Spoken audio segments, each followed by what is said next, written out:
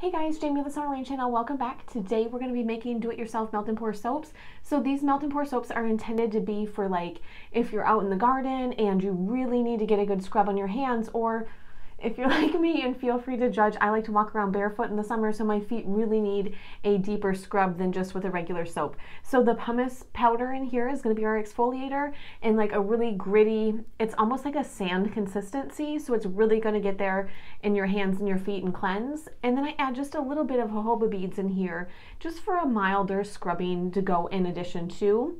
I also think they look kind of cute in here. I like the little white specks. So I did put the full recipe on the video. I also put a link to my blog, so I go just a little bit more in depth if you want to go check that out. If you haven't done so already, be sure you hit that subscribe button. Oh, and this is the one that I made with the white melt and pour, and this is the one that I made with the clear melt and pour. So depending on how you want your final soap to look, if you want it more pastel-y like this, use the white. If you want it more vibrant, go ahead and use the clear melt and pour soap. Let's learn how to make these. So go ahead and grab a microwave safe container, and we're going to pop our melt and pour soap in there. Now you can use either clear or white melt and pour soap, whatever you have on hand.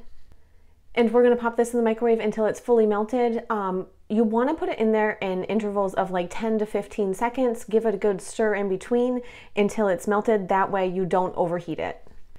Now that our soap's melted, we're going to add just a bit of mica powder, and we will go ahead and give that a good mix. Oftentimes mica powder doesn't want to mix in very well, so you have to come in with just a bit of rubbing alcohol and spray it just to break that surface tension. And then another thing, if you really want an even color, make sure that you're scraping the sides and the bottom of the container. Normally the bottom is the worst spot where you miss pieces of mica powder that don't get mixed in. I got just a bit on my spatula I'm trying to get off. There we go. And there's no need to rush. Like when you're mixing this, sometimes you might think you're in a big hurry. You have plenty of time to work with this soap before you actually have to pour it. So really take your time, give it a good mix. Next, we're going to go ahead and add our pumice powder. Now this wants to clump up just a little bit on you, but it's not hard at all to get it to mix in. And you'll notice right away that it turns to like a gritty sandpaper-like consistency. Like you can feel it when you scrape the edges of the container, the pumice powder.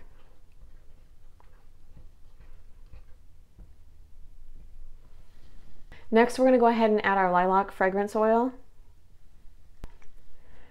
So in my front yard, I have a lilac tree, and when I was like, what am I going to make this smell like? I was like 100% like lilacs. It smells so good right now.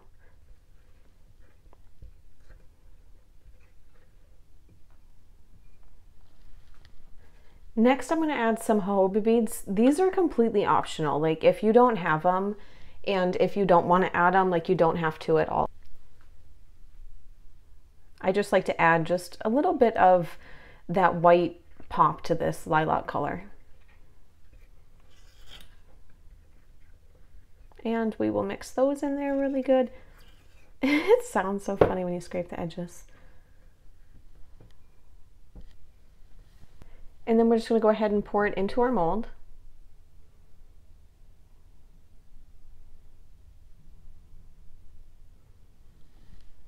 And to pop any bubbles on the top, just spray it with a bit of rubbing alcohol. And we're going to let this cool completely. Now that we've allowed this to cool completely, we're going to go ahead and remove it from the mold. I always start by pulling apart at the edges.